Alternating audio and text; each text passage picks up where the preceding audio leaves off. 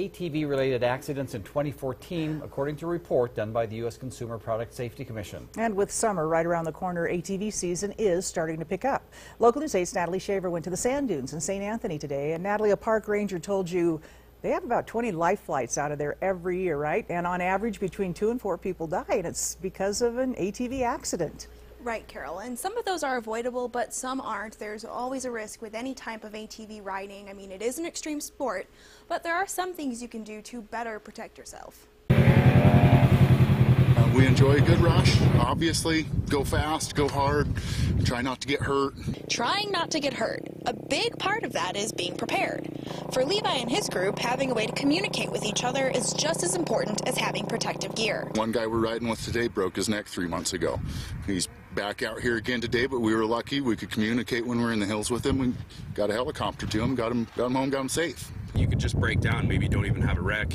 If your vehicle breaks down 7 miles out on the west end of the dunes and you have no way of calling somebody, you're going to be in a pretty bad situation really quickly. Visibility issues cause most of the accidents at the St. Anthony sand dunes. Between the hours of about noon and 3 o'clock on a sunny day, the sun is directly above you, and the contour lines of the sand dunes basically blend together, so you can't really see where you're going. It's really hard to see. It's really bright, and a really experienced rider can basically drive right off a dune because they couldn't see it at all. We put a lot of time, a lot of money and effort into having the right gear. Always wear a helmet. If you're under 18, you have to, but it doesn't matter. You should wear one anyways. You can see neck braces are a huge thing we love.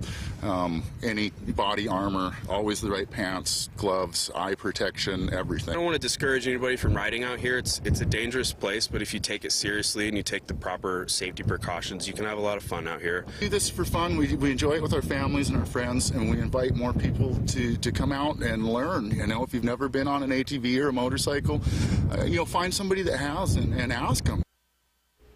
Another tip, try not to ride alone. If you do go out alone, make sure someone knows exactly where you will be.